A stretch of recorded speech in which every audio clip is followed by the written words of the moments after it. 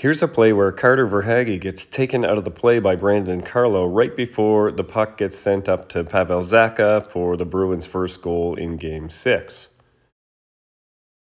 And at first when I watched this, I thought this was interference on Carlo.